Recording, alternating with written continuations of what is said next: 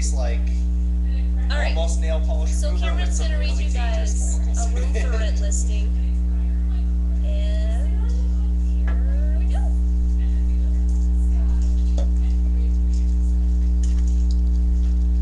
$500. Holy crap. Is that room for rent on Craigslist?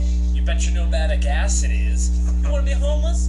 Then you better come check out our room for rent. It has walls and a ceiling. Blocks the fucking wind and rain, fool. So my god, the location is the shit. You can walk to Washington Avenue from here.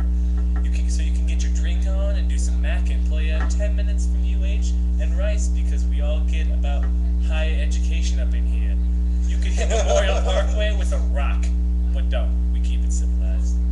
We got carpet up in this hoe too. They wanted to put some hardwood floors, but I was like, fuck that. I don't want my feet to be cold when I get out of bed at night. Carpet, so soft, transcends the walking barefoot experience. And the room, you could put your bed and furniture up in here, so you can sleep, chill, even eat. You got a private bedroom. We ain't bunk bedding in this motherfucker.